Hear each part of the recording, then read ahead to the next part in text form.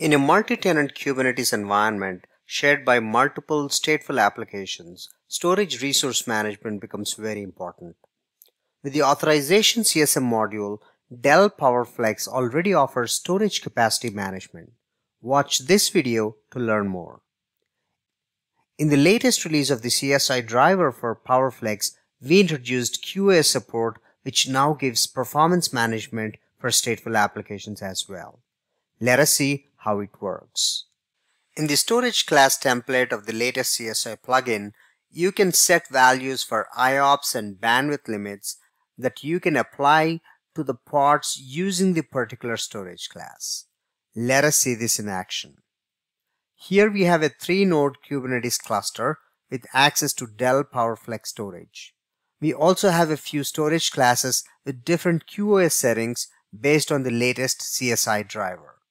Now to see the QoS settings in action, we'll use the popular FIO storage benchmarking tool as the workload. To run this tool on Kubernetes, I have a Helm chart deployment that actually takes as an option the storage class that we want to test. Let's start with the storage class without any QoS setting as a baseline.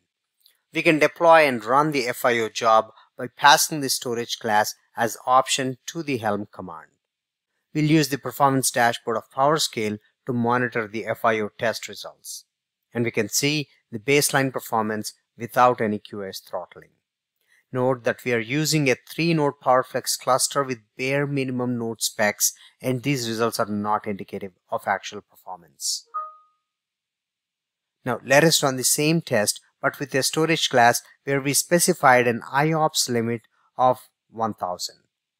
We run the same FIO workload with this storage class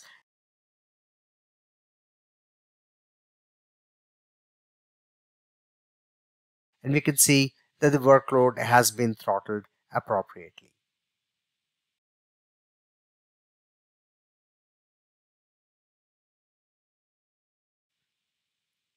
Let's also try a storage class with a different IOPS limit, here for example with 5000 as the limit.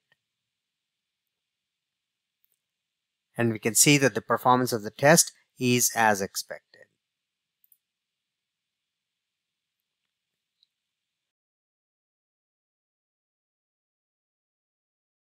Now we use storage class with bandwidth QoS setting by setting the bandwidth in kbps parameter to a value that corresponds to 32 Mbps. And here we can see that the bandwidth setting is also working as expected.